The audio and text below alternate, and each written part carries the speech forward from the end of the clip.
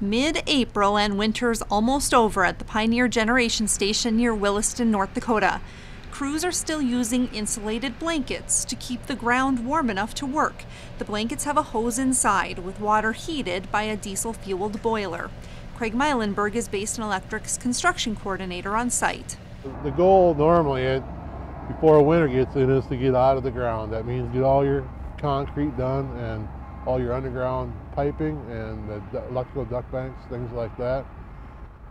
We didn't get it all done, so we've been fighting this winter. I mean, it's been a struggle. Muilenburg says even things out of the ground need to be cared for differently. Crews are warming up cable before they pull it. That'll keep it from cracking in the cold.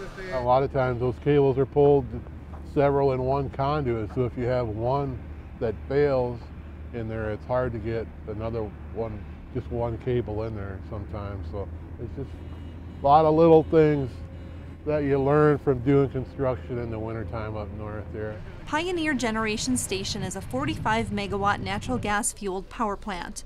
It's simple cycle and pretty quick to build. Everything comes in components and you basically hook them together and away you go. So, but yeah, it's the size is a big thing as far as time. At this point in construction, they're doing oil flushes and getting ready for commissioning. Part of that being backfeed from the transmission grid into the power plant. Crews are still working in the administration building and maintenance shop. The control room is ready for its computers. Systems are in place to bring in the natural gas and the anhydrous ammonia used for environmental controls. Myron Steckler is Basin Electric's project manager. The emissions control on these units are, we have both an SCR and a COR to remove both NOx and CO. And we use anhydrous ammonia as a catalyst for the SCR.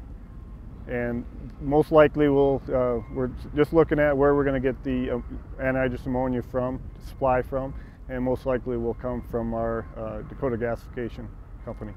Construction on this plant started in June 2012, and the plant is planned to be commercial a year later. At Pioneer Generation Station with producer Jared Barnhart, I'm Tracy Battenhausen.